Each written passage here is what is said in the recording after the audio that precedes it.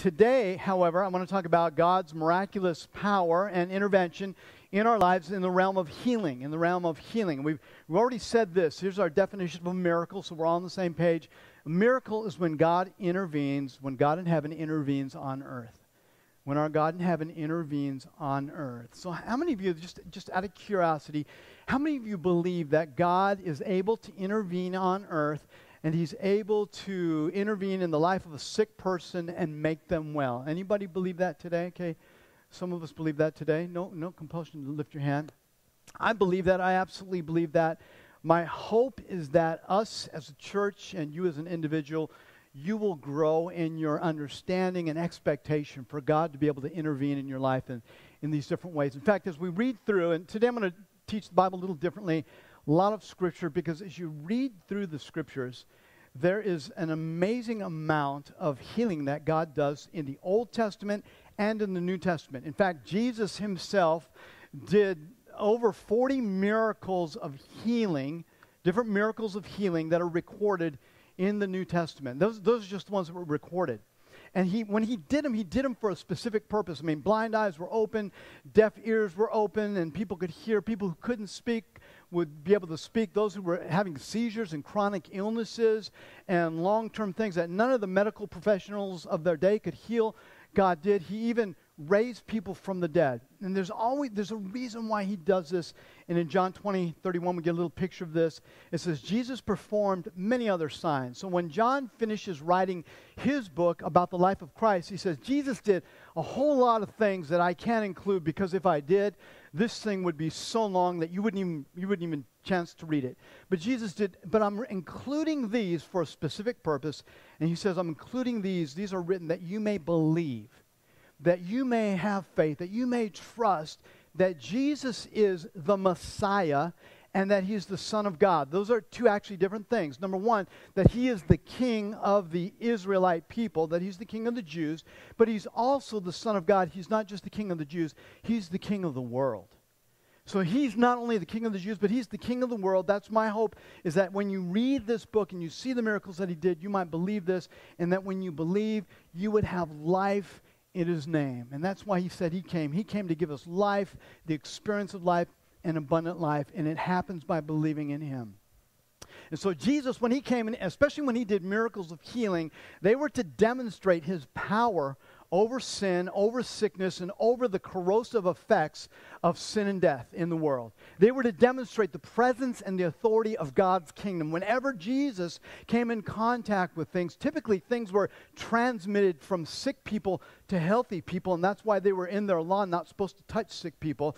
Jesus just went beyond that, and He transferred His health, the health of God's kingdom, to the sick person, and He made him well. It was just the opposite of everything that happened in that day. And it was always an expression of God's mercy and compassion.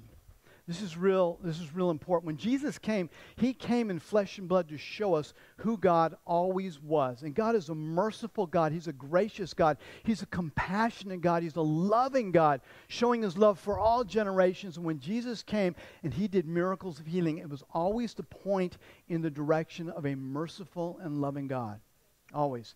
It wasn't meant just to, be about the miracle or just even to be about Jesus. It did validate Jesus, but it validated the power of God working through Jesus' life.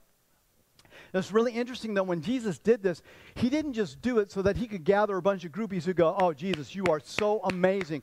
Although the people around Him, that's kind of what they thought. So the disciples were like, Jesus, you're amazing. They were His groupies. For all intent and purposes. Jesus did it not only to point a big spotlight to God, His Heavenly Father, but Jesus did it as an example for them, because He was going to send them to go and do the same thing. Right? He's going to send them to go and do not only His early followers, but for you and I. In fact, He says this. He says, very truly, I tell you, whoever. That means you ever, me ever, whoever. You don't have to be a minister. Jesus says whoever, and this is the qualifier, whoever believes in me, they're going to do the same things that I've been doing. And then He says something that's even more mind-blowing, and even greater works or greater things will He do, because I'm going to the Father. whoever believes in me, the things that you see me doing, you're going to do, and even greater works. And so we see in the early part of the Bible today is the day of Pentecost. Today is the day when God basically inaugurated his church and he launched it in the world through Jesus. And God gives through Jesus the Holy Spirit, and the Holy Spirit comes, and all the whoever's who believed in Jesus received the same miracle power that Jesus had. It was the Spirit of God in them. It wasn't them. It was the Spirit of God in them working through them. And this is what happened with the early followers. The apostles, they performed many signs and wonders among the people. And it wasn't about the miracle, and it wasn't about them. It was all about the same thing that Jesus did. It was pointing a big spotlight on the God who was supplying the power to show his grace and his mercy and his compassion to his people. And he did it through miracles. Whenever you see a miracle of healing happen, that is God expressing his mercy and compassion through somebody else and bringing forth healing even over physical circumstances and illnesses. And so the early followers, and then this guy named Paul, this is what it says about him. He was crazy. God did extraordinary things through Paul. Listen to this. Even the items that had touched him were taken from him and put on the sick, and their illnesses were cured. And evil spirits even left. And again, it wasn't so that Paul's name would become great and he could have a YouTube channel and he can have a lot of people subscribe to all of the items that were taken from his body. That's not it.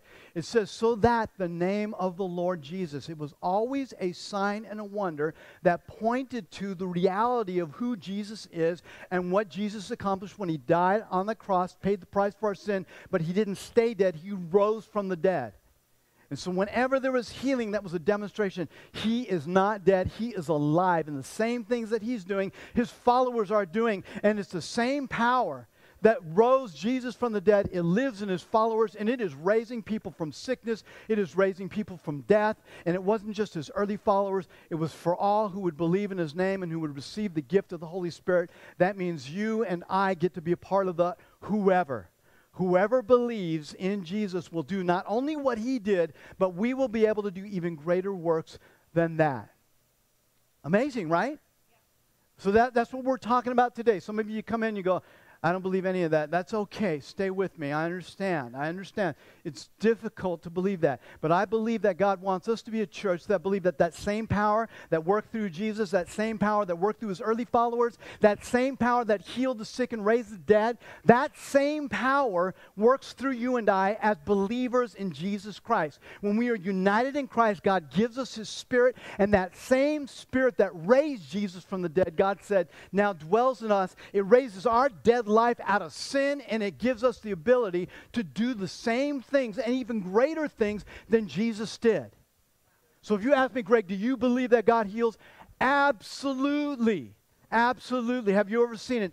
Absolutely. In fact, I was very fortunate when I was a brand new Christian and hadn't yet experienced disappointment of having, when you're a brand new Christian. In fact, if you're a brand new Christian, come up and see me afterwards. I need you to pray for me because you haven't yet experienced the disappointment that jades some of us, that causes some of us to go like, God, do you really do that anymore? I hadn't experienced that. I was just praying for everything. If something was sick, I read in my Bible that God healed the sick. I wasn't smart enough or mature enough or didn't have the wisdom enough to go, maybe I shouldn't do it. So I just prayed for people. And one of the people that I prayed for was my 4th grade Sunday school teacher. I wanted her to know that all of her hard work and all of my rascalness, God finally got a hold of my life. And so when I came to know Christ when I was 20 years old, I called her up. I said, I got some good news to tell you, but I got to tell you in person. And so I went and I told her, I came to know Jesus. And she was like, no, you didn't. Yes, I did. And she was so excited. But in her house, there was a little bit of darkness, and there was a little bit of sadness I can sense in her. So I said, how are you? And she said, you I just got diagnosed with breast cancer.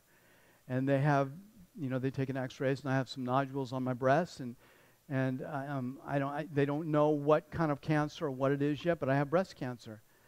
And she was sad, and the room was dark. And again, I had just come to know Jesus, and all I know is, man, Jesus changed me from the inside out. If he could do that, then surely he can do anything. And I just said, can I pray for you? And I read, look, God did this. Why wouldn't he do that through me, through you? All we got to do is ask him. And so I just prayed as best as I could. Jesus, you did it before. Why wouldn't you do it now? And Jesus, we just ask you to do a miracle. And there was no lightning, there were no flashes, there was no feeling. She still was very sad. And I left. She called me back, or actually I called her, and then she told me a couple weeks later, hey, I went back to the doctor, and they did x-rays, and the nodules are gone. And to be honest with you, I was like, really? Right? I mean, it's just my humanness. God does that. That was my first experience with something like that. And here's my hope for us in this series, is that our faith would grow. Our faith would grow, because when our faith grows, there's an expectation, there's a zeal, there's a pursuing, not for a miracle, not for the things that God can do, but for the God who does them. We pursue him, and you know what we do when there is that hope and that expectation is we begin to pray more. When we lose our hope and our expectation, we begin to pray less and ask less. It's not that we don't believe, there's just not the energy to pray and to seek. Some of you may be able to identify with this. You go, yeah, there was a time when I was really going for it and something happened and I kind of backed off. My hope for us is that we will grow in our faith, we will pray, and we will bathe our faith in prayer, and God will do amongst us, create an arena for miracles to happen. The things that God wants to do, he just wants to do for people who are pursuing him. It makes him so happy when we pursue him. If you're a daddy or a mommy, you get this, man. When your kids go to you and they trust that you can provide for them or do something for them, you don't go, next time your kids come and ask you for money, let me just put another spin on it. They trust that you're going to do something for them. Maybe. I love when my kids ask me to help them with things. I do. Even if I can't do it in the moment. I love that, because that means, Daddy, I believe that you have the capacity to do something for me in this situation. I love that. I think our daddy loves to be pursued. And my desire for us is that we would grow in our faith, we begin to pursue God together and create an arena where miracles can happen because there's an expectancy for them to happen. Expectation creates, as we already said, arena for miracles to happen. So I think one of the hard parts with this whole thing, though, is that, let me ask this question. How many of you ever prayed for somebody to be healed and they didn't get healed? Anybody? Okay, so some of us have. Lots of us have. Right? That's hard. That's hard, because how do we reconcile the fact? In fact, oftentimes we go, God, I know you can, and I think you should, but you didn't. So we don't know what to think at that point, right? God, I believe you could, but I've been praying for my wife's migraines for years now, and it doesn't seem like you're doing anything. God, I believe you could, but I've been praying for my son's depression as he goes through college, and it doesn't seem like you're doing anything. Why don't you? I think you should. I know you could, but why don't you? And that's really hard, right? God, I know that you could, but why don't you? Some of you are struggling with chronic illnesses. You've had it for a long time, and I don't have an answer for it, but we know. God, I know you could. I believe you can. I've seen you even do it for somebody else, but why don't you do it for me? And it just puts that question mark up there. Or maybe you, like me, you know somebody who at either a young age or somebody was doing so much good, got cancer, and they died, and people were praying. And another thing that happened right after that moment of prayer and seeing that woman healed is there was a baby in our church, a 3-year-old by the time I got there, who had been born with a chronic congenital disease in the heart. And it was the son of the pastor, was 3 years old, had spent much of his life in ICU. And the whole church was praying, and we go there, and we pray, and we're asking God, and by faith we're believing, Lord, we know you can. We're asking you to do this. And the baby died at 3 years old. And like most normal people, man, your faith gets rocked. You begin to wonder, like, how do I approach a God that I know can, but oftentimes doesn't do what I want him to do, or what I think he should do, or the way that I want him to do it? How do we approach that kind of God? So that's really what I want to address today, because the desire for most of us is to have a faith in God, but sometimes those kind of moments, it rocks our world, causes us to take a step back, causes us to pursue a little bit less, and we just begin to shrink into the shadows, and we don't pray as much, and we don't seek as much, and we don't expect as much, and then the environment for God to actually do what God wants to do shrivels. And what we want to do is, even in the midst of that, I believe there is a way that we can continue to approach God. And so I want to talk about that. How do we approach a God who doesn't always do what we want him to do and doesn't always do it the way that we want him to do it? Even though we know he could and we think he should. How do we approach that kind of a God? And so this was something that actually happened a lot in the Bible. This is a tension that happened a lot in the Bible. And so here's a big thought, and I know that you know this. Our God heals. Our God heals. Happens over and over in the Scriptures. I've experienced it in my life. Many of you have experienced it. You know that. But our God does not heal everybody all the time. He does not. He does not. He is sovereign. He chooses, and again, he sees from such a bigger place. So in the Scriptures, this happened a lot. And I just want to look at this guy named Paul because he had it happen to him several times. And I think the reason why he had it happen several times is because he prayed for lots of people. And so this guy, Paul, he is the guy in the new part of the Bible after Jesus is raised from the dead. He is the guy that writes about half of the letters. 13 of the 27 letters in it's called the New Testament. Paul writes them. And Paul did more miracles of healing and more miracles, period, than anybody in the New Testament other than Jesus. But there's 3 cases where it's very clear Paul did not get the answer that he was hoping for. One of them is this guy named Trophimus, who was his traveling partner. He was his missionary buddy. Erastus stayed in Corinth, it says, and I left Trophimus sick. I had to go.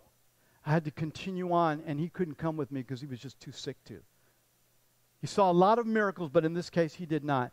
And then it kind of gets closer to home. There's a guy named Timothy who's kind of like his son. I mean, this is his apprentice. This is a guy, he says, man, I love this guy so much. I'm not just going to teach him things. I'm going to pour my life into him. And he says about Timothy, he says this. He tells him, Timothy, it seems oftentimes battled with just physical ailments, especially regarding his stomach. I don't know if it was just stress or nervousness, whatever, but with Timothy, he says this, stop drinking only water and use a little wine because of your stomach. And water back then was not very good. Use a little wine because of your stomach and your frequent illnesses. Timothy, you keep having these sicknesses, so take a little bit of wine to help you. And then Paul, even with himself, he had this chronic eye thing going on. In fact, it never really says it's resolved. It bothered him so much that he pleads with God. He calls his eye situation, like maybe some of you call your chronic illness, a messenger of Satan. This thing is like Satan, the Satan that's just tormenting me. And he says, I pleaded 3 times with the Lord to take it away. It's not like he just prayed once. He prayed 3 times. And he didn't just pray. He pleaded. Any of you ever pleaded for something?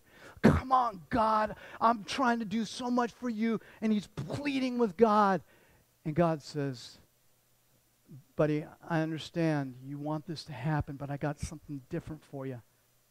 And so he says, he didn't do it.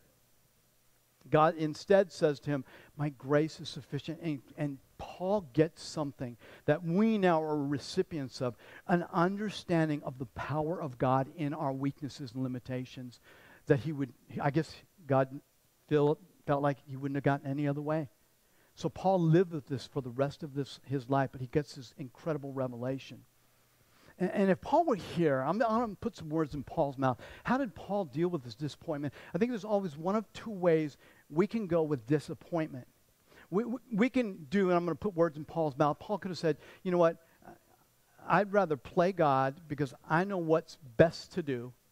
And so I can just let that disappointment drive me to resentment. That's what we do. We let it drive us to resentment. Hesitation, you know what, I'm just going to stop trusting as much. And then just entitlement. God, you owe me. You could have done that. You should have done that for that situation. You didn't, so you owe me. And we kind of live with this chip on our shoulder like God owes us something. I think Paul would have said, no, I'm going to not let it drive me in that direction. I'm going to continue to put my life in the hands of God because I am not him. And I trust that in his goodness, he is working all the things in my life together for his good, for my good, and for his greater purposes. Even though I may not be able to stand it now, and I'm going to allow it to drive me instead of to hesitation and fear and entitlement and, all of that. I'm going to allow it to drive me to humility. I'm going to allow it to drive me to a greater awareness of my own weaknesses and my own limitations. Right? When we're disappointed, we realize, you know what, as a human being, I control a lot less than I thought I controlled. I'm going to allow it to drive me to empathy, understanding other people who are suffering and who are in pain. I'm going to allow it to drive me to a greater appreciation for God's grace, His miraculous power to sustain me, even in my weakness, and to save me. I'm going to allow it to drive me, and this is really big, to gratitude. Gratitude for when God gives His mercy to you and I. Instead of entitlement, I think Paul would have said, man, allow it to drive you to gratitude. Allow it to drive you to that place of appreciation. And we kind of get a little glimpse of this because there's another guy that traveled with him who also didn't get healed when Paul wanted him to, but then later on God healed him. And look what Paul says. This guy named Epaphroditus, and it says this, indeed he was ill, and he almost died. Epaphroditus almost died, but God had mercy on him. This is real important. He didn't go, you know what, God finally did what I've been asking him to do. God did what He deserved and what God owed me. You know what, whenever God heals, it is not because He owes you anything. It's not because you and I deserve anything. Truth be told, if God gave us what we deserved, think about your life. You know your life, right? If God gave you what you deserved, and I'll speak for me, it wouldn't be good. I don't want what I deserve. I don't.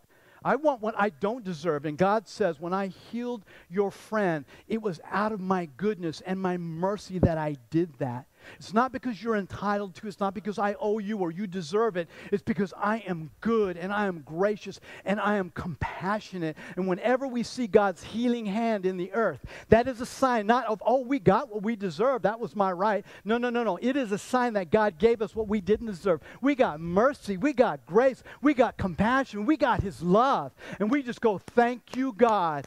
Just like Paul said, thank you, God, for your mercy towards him and for me, because I really didn't want to lose my friend. I needed him. So you didn't just help him. You showed mercy to me. Thank you, God, for that. Look, when God heals, it's an expression of His divine mercy. It should never be received or expected as a right, an alleged or assumed right. That's just being presumptuous. So we should come to God in faith, believing that He can, but not making the assumption that He should. God, I know you can, but it's not that, and you should. You need to do this for me. It's mercy. It's all mercy. My dad turned 80 this year. Just a couple days ago, I called him up. I said, Dad, I know after 80 years of life, you've experienced a lot of disappointment. How do you navigate that? How do you navigate the disappointment in your life? Right? You're going to try something great. You're going to experience disappointment. My dad is a great man. I love him. And without skipping a beat, and I was kind of surprised. I thought he'd either think about it a little bit more or he'd just say, you know, son, I'm not really sure. He said, Greg, you know what? Everything that I have in this lifetime, good and bad, it is all for God's glory. And I believe that. I believe that God is getting glory out of the good, and I believe that He's getting glory out of the bad, and I'm not God, and I can't see everything that's going on, so I just trust that He's getting glory, so it's all good. I thought, that is such a mature perspective. We receive healing. We receive it as a mercy of God. And I think Paul would say the same exact thing. God heals oftentimes, and oftentimes He does not heal. He doesn't do what we want. So how do we handle that? And I think sometimes, especially well-meaning people, they handle it the wrong way. Right? Sometimes we drive people farther away from God and faith in Christ than we actually draw them and build their faith. And they'll do it by saying, you know what, if you'd only prayed more, if you only tried harder, if you only prayed right, if you only had more faith. And if you're a parent, you know this pressure, right? Your child does something and then somehow the blame comes up to the parent. The parent thinks, must be a sin in my life. Or somebody says, maybe it's sin in your life. And inadvertently, instead of helping build faith, we drive people away from faith. And unfortunately, there are people who are not in church today. They're not in the fellowship with other believers in Christ. They're maybe not even in relationship with God because somebody said something unsensitive like that. So let me just encourage you not to do that.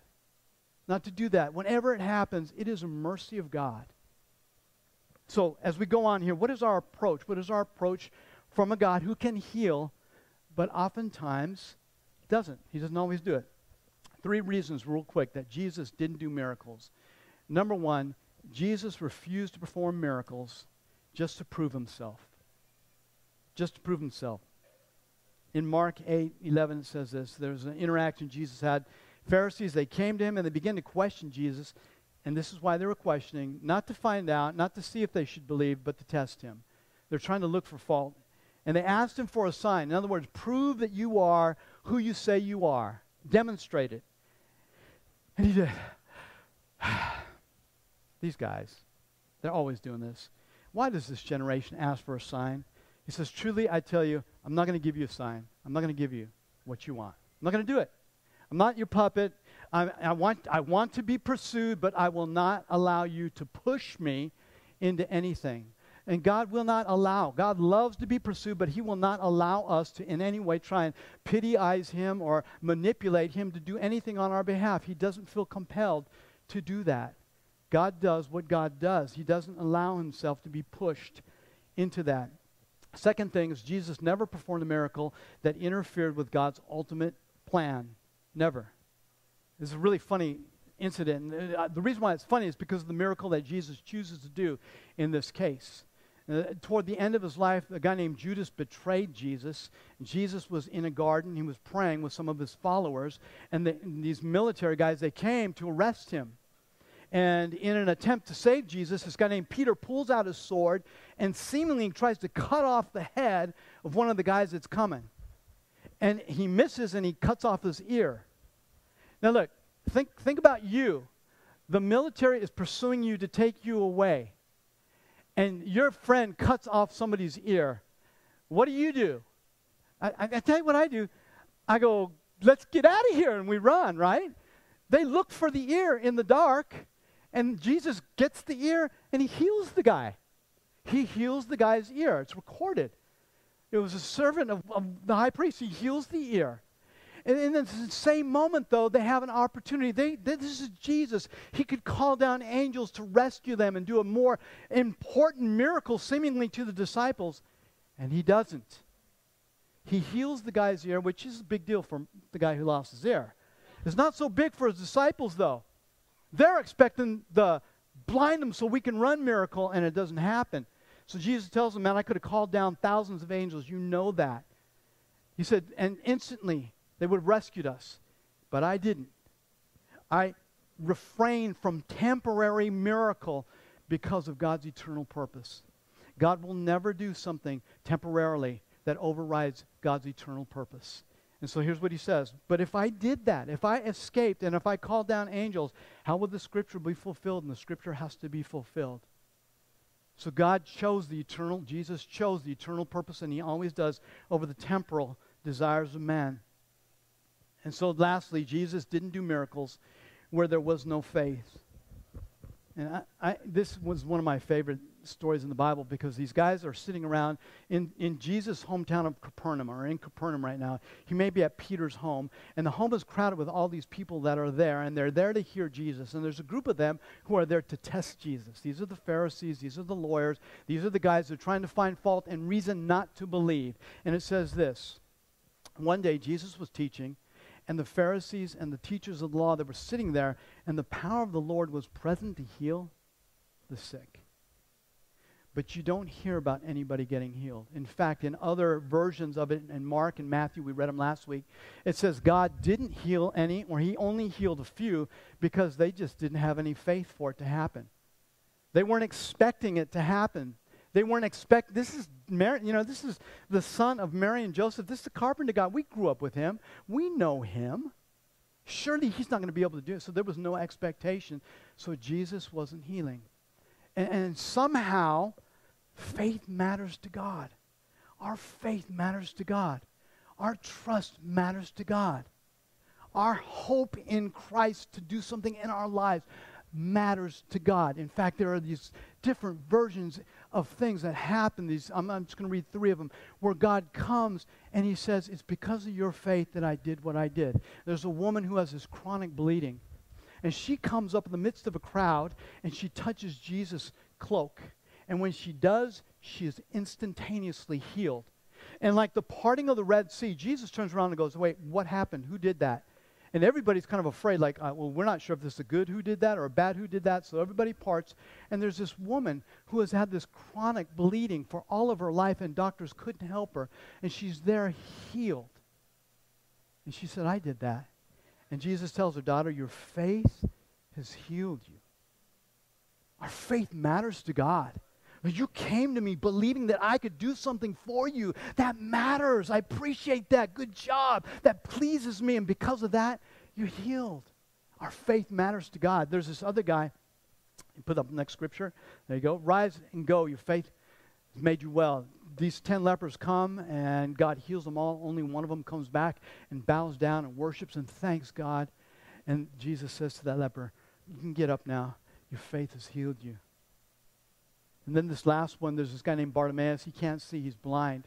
And he's so disrespectful. Everybody else is wanting a piece of Jesus. And Bartimaeus is crying out. All he knows is that Jesus' entourage is walking by. He's going, Jesus! Jesus! And his followers are like, calm down already, you know. Shh. Don't you know who this is? And he's like, Jesus! And Jesus says, wait. What do you want? He says, I want to see.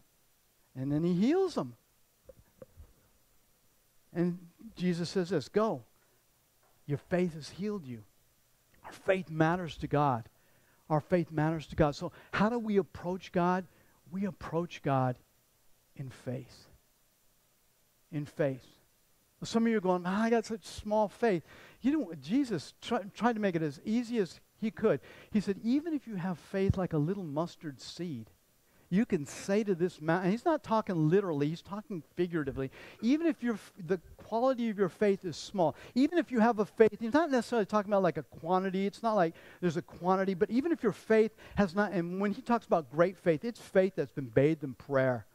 You know somebody has great faith when they keep coming and they keep coming and they go, I didn't get it yet, but I'm believing. I got a child like this. He is so persistent that eventually I go, you know what?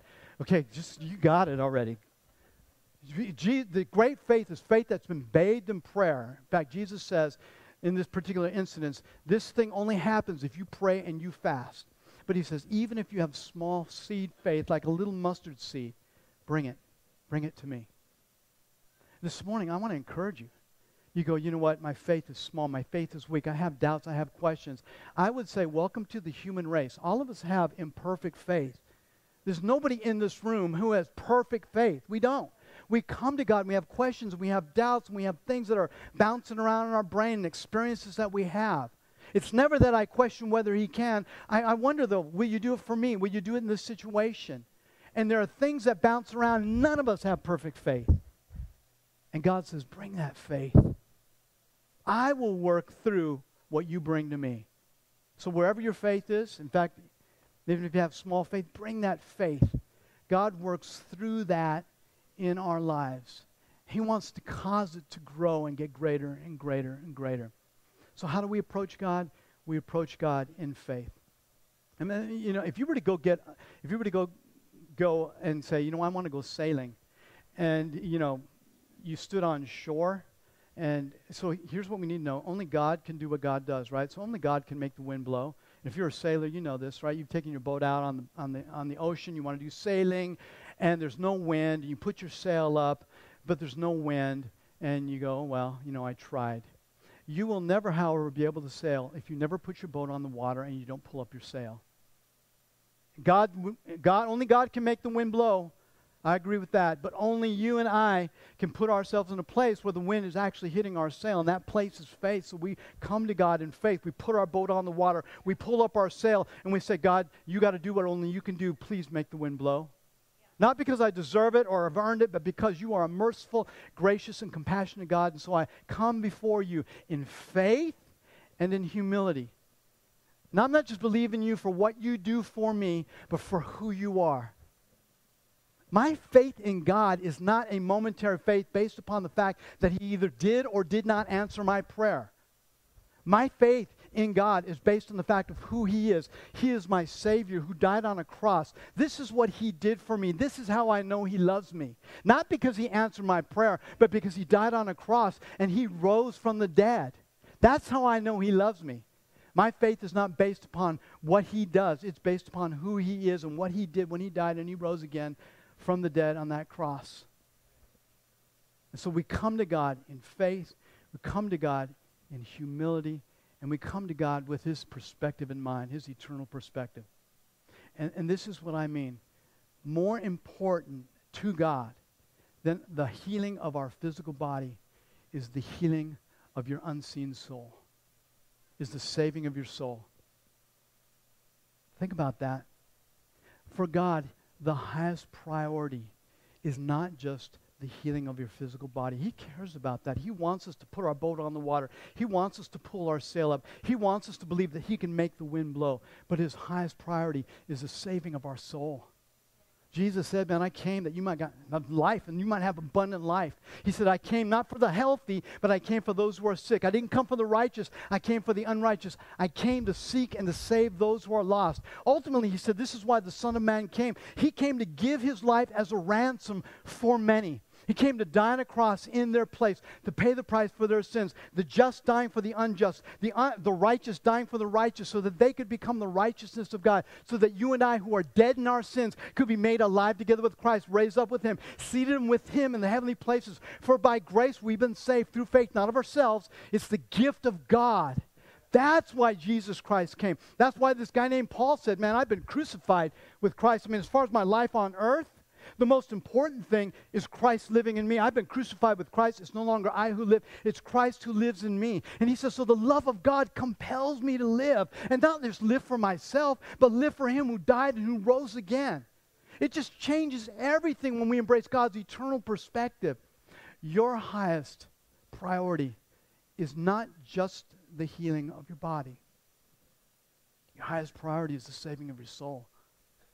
Your highest priority is to use the 70, 80 years of life. If you're Okinawan, 110, 120, right? It's true. To give God glory. I'm going to invite the worship team to come and join me. That is our highest priority. So, look, God wants us to approach Him in faith, to approach Him in humility. In humility, just as God, you know better than me, and so I trust in your decision. Whatever your decision is, I know you can. I'm asking you humbly, please. And I know that whatever your decision is, I'm going to be good with that. Because whether it's good or bad for me, I pray that you would be glorified through it all. If you heal, that this would point a big spotlight to Jesus. It would only confirm everything that He did. If you didn't heal, it still just confirms in my heart, God, that you are merciful, you are good, you are a compassionate God.